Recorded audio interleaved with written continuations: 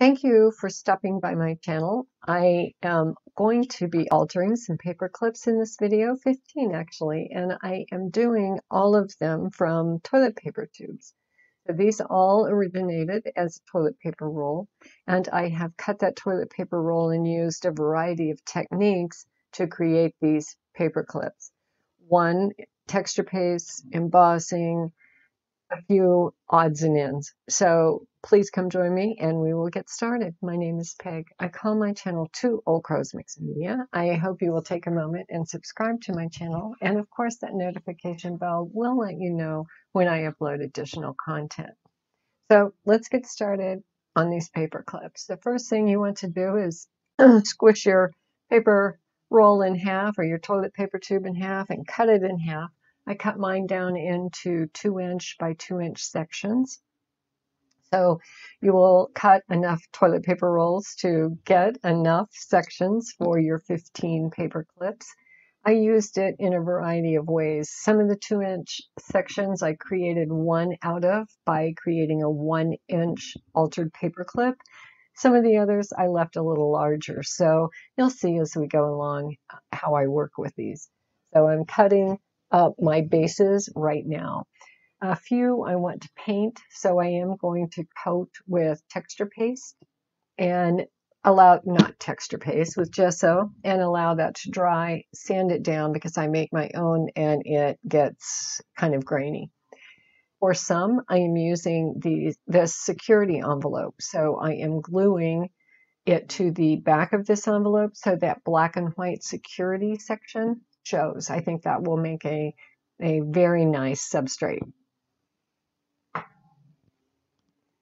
I'm going to glue these all down, set them aside, and allow them to dry, but not before I put this heavy-duty paperback book on top of them,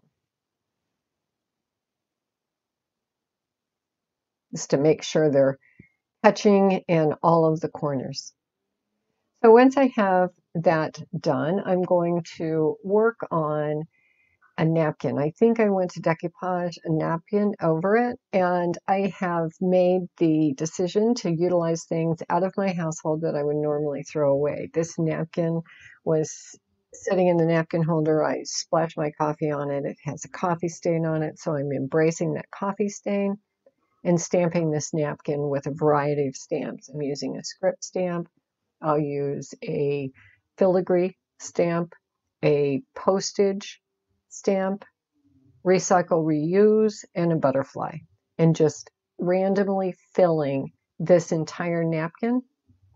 Now, I thought that I had pulled out my StazOn black pad. I did not. So this ink is still reactive to the Mod Podge when I decoupage it. So I have to be very cautious there, but just a warning, if you're going to decoupage the napkin, use a StazOn ink that dries and won't react to your glue and water.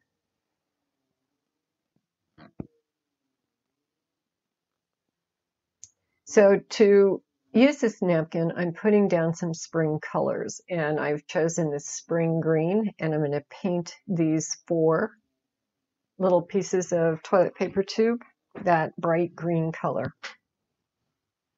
And I'll allow those to dry and then come back and decoupage that napkin on top of it.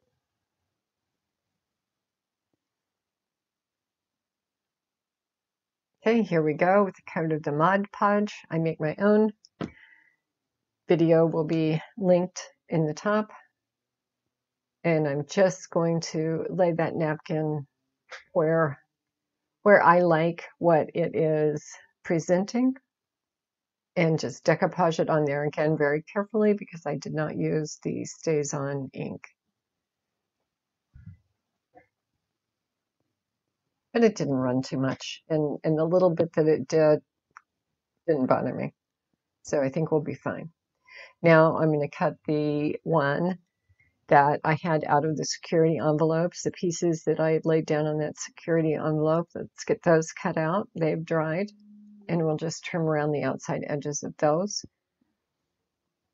Now, my original intent was to use the green for the front, put the paper clip onto the security side and glue those together. Well, I like that security side so much that I decided not to do that. So I am going to just glue them together and then make a decision on which side I think looks best. And I will attach my paper clip with cardstock later. I'm going to emboss the pieces to give them a little more depth.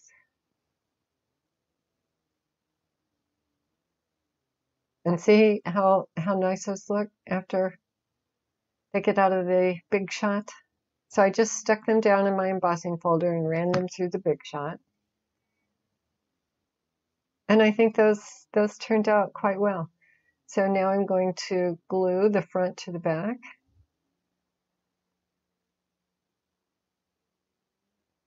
And I'm using the security envelope pieces as a back. We'll get all of those glued up and set aside. Now we'll trim off the corners. I started with the 1/2 inch setting on my crocodile and it was too big, so I turned around and used the 1/4 inch, so that smaller setting looks better on this size square.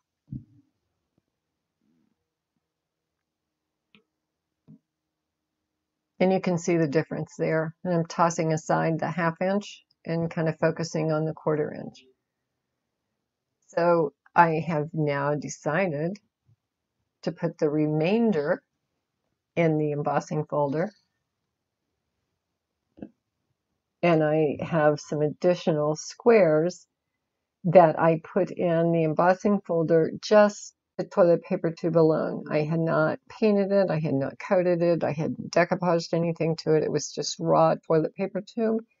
And I'm pulling them out of that embossing folder and just inking them up with a black ink.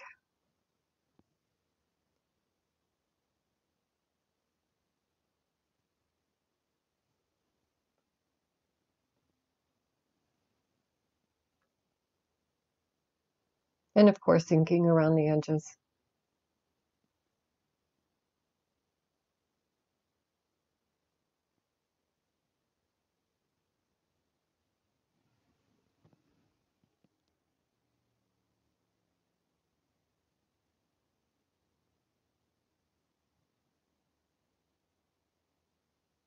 I'm going to lay down some cheesecloth in between this one. I think that would look good. So I'm cutting the cheesecloth a bit wider, of course, than the piece, and I am pulling the horizontal lines so that I just have a cheesecloth fringe around all 4 edges of this piece.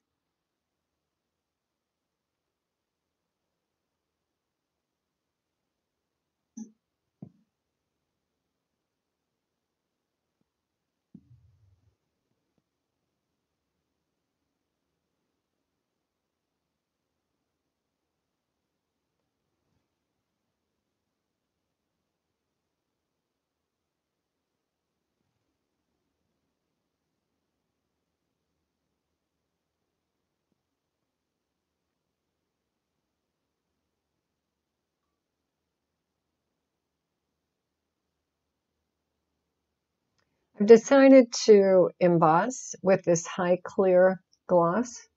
So I'm pulling out my embossing pen and the Versamark embossing stamp pad, which is just a clear stamp pad, and this embossing pen is black.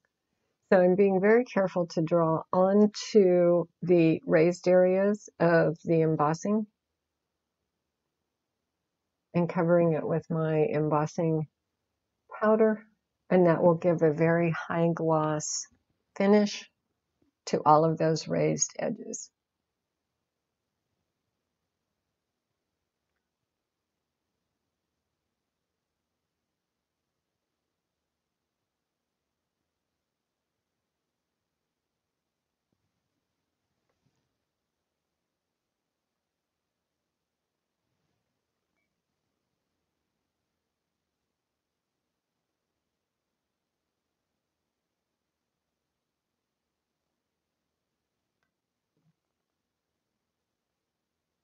And on the green, I have decided to emboss the whole thing. So I just coated it So it will have like a little domed, totally glossed look.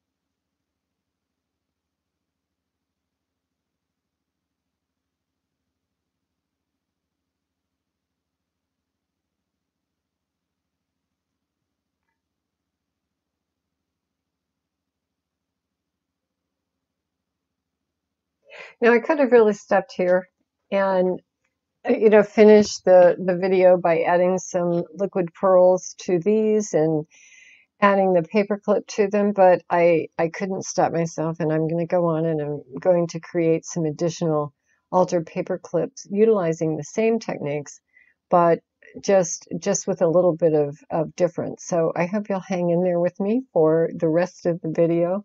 We are going to pull out the texture paste and use that, and then we'll allow that liquid pearls to dry, and we will come back and attach the paper clip to each of these with a little bit of cardstock to, hold the paper clip to the piece. But these little tiles turned out, I think, really cute. They are substantial. They have a nice little feel to them. They kind of cling when you hit them up against the table because of that embossing and the going through the big shot, plus adding that embossing powder gives them kind of a glassy look. And I really am happy with how they turned out.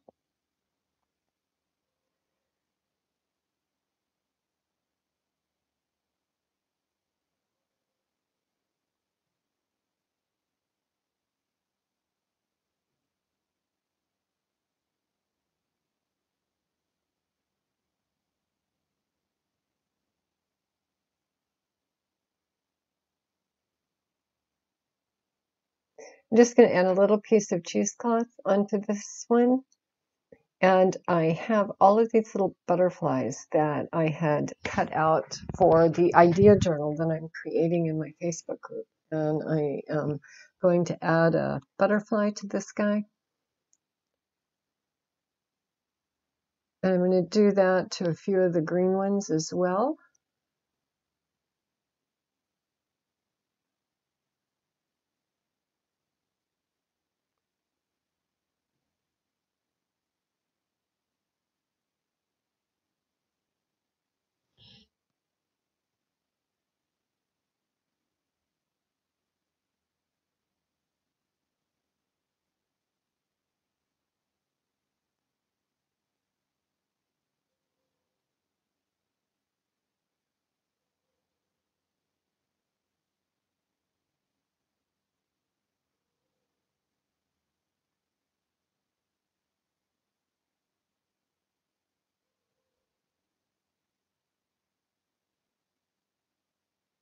And some more liquid pearls.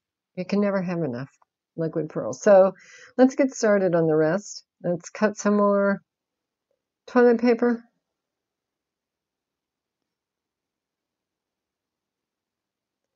Stick them in the embossing folder.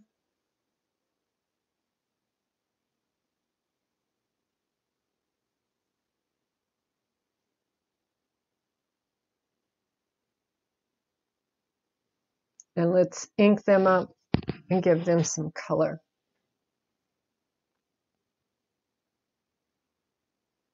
I've decided to create the small narrow one with that.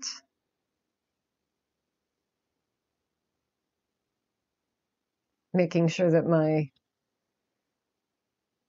toilet paper tube is long enough to cover the majority of my paper clip. If not, we'll add some embellishments to it.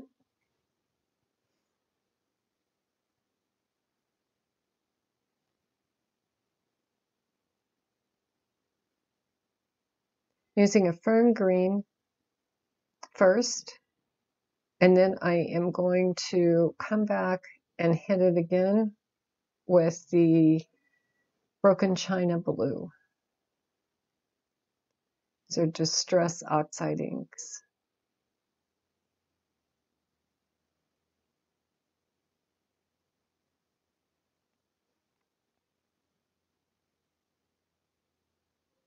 And this actually turned out to be one of my favorites, just the simplicity of it. It is embossed with a flower, and the combination of the two colors is lovely. So for the next pieces, I'm going with some different colors. I have a purple, a yellow ochre,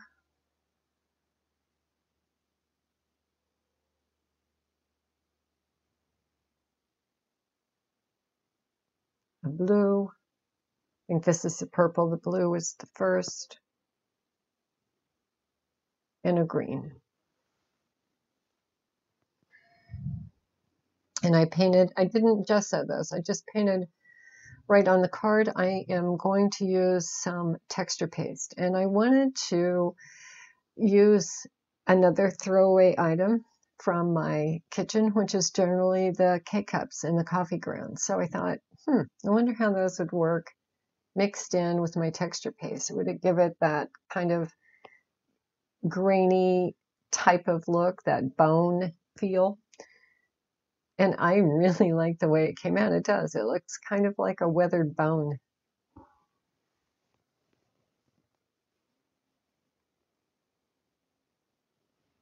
I'm going to mix that up and use it on another one as well. And I make my own texture paste. You had the link previously, but the link will be in the description as well. And I'm just pulling it through stencils.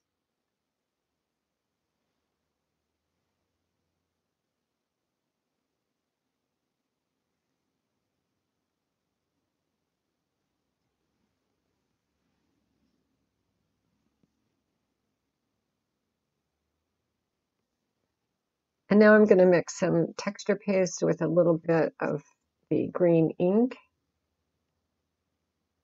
to put on top of these blues.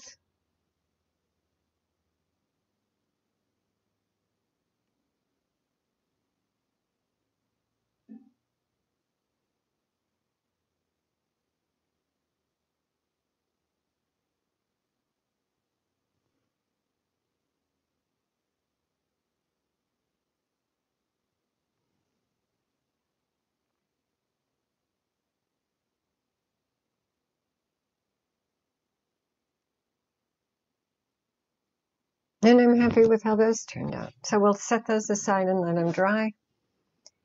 And once dry, we'll come back and hit them with some sandpaper to pull off any little rough edges. It just needs a really light push of the sandpaper across. And I think those turned out pretty sweet.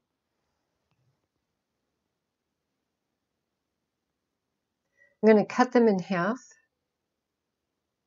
Now I could do two things here. I could make two altered paper clips out of it and use these as the front, which probably would have been the prudent thing to do. But as a jewelry artist, I have a tendency to want the back of everything to look as good as the front. So I am going to use one for the back and one for the front.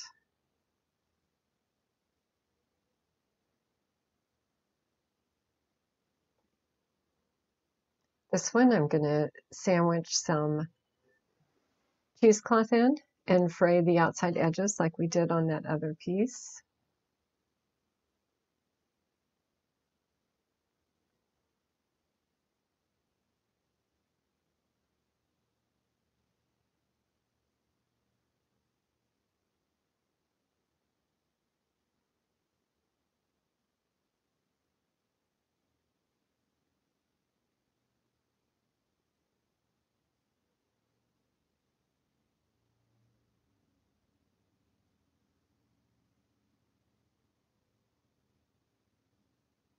I forgot to put my paper clip on. Let's go back and put the paper clip on and glue that down again. I know, this looks nice. Where's the clip?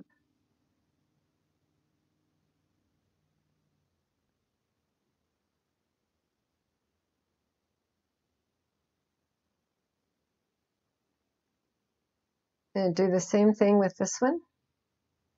Only I am thinking I might want to add a little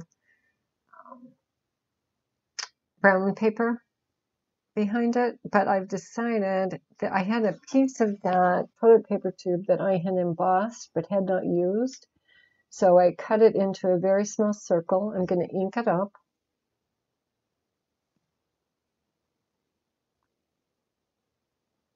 And use it on the front of this.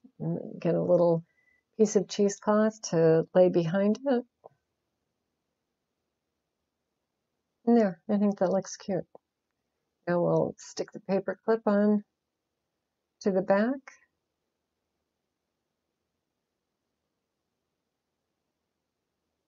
And there we go.